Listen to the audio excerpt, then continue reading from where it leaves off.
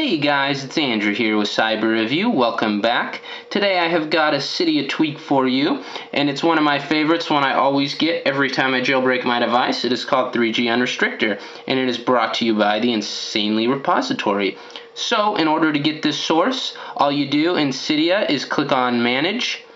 You click on Sources, and once you're in Sources, hit Edit. You'll see the add button up top, hit add, and you enter the URL. The URL is right here at the bottom of the screen, and I'll also leave it in the description. So go ahead and enter the URL, hit add source, and once you've done that, it'll pop up on your source list. There's mine right there. So that's all you do, guys, to add the source. 3G Unrestrictor is really cool. What it does is it unrestricts your 3G just how it says.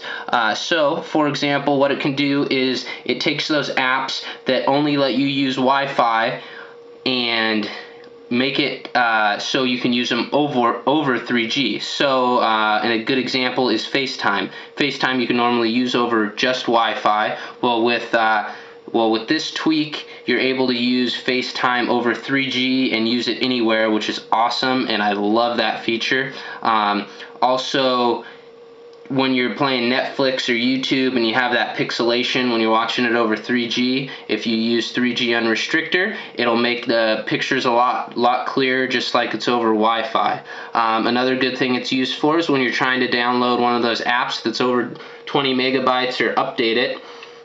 This will allow you to do it over 3G, which is really cool. So, let's go ahead and jump into the app here. So here's what it'll look like when you open it up.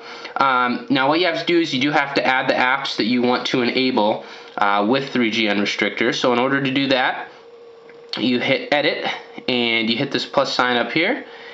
And then you can add whatever app you would like. You can either search for it up top, or you can just scroll down until you find it on here. And once you have found what you wanted, click on it, and that'll add it to your list of apps that you've enabled. And here are all the ones I've enabled. And like I said, FaceTime is my favorite thing. So once you've done that, you're good to go, and it'll work over 3G. And then if you want to delete the source, you do the same thing. Just hit edit, and you can delete the source by clicking and hitting delete. So that's about it, guys. That's how 3G Unrestrictor works. It is a free app if you go through the Insanely Repository, and I would highly recommend it. It is very useful. Well, I hope you guys enjoyed the review. If so, go ahead and hit that like button right down below there for me. Also, don't forget to subscribe. Follow me on Twitter, like me on Facebook, and check out my website, cyberreview.net. Alright guys, thanks for watching, and I'll see you on the next one. Bye-bye.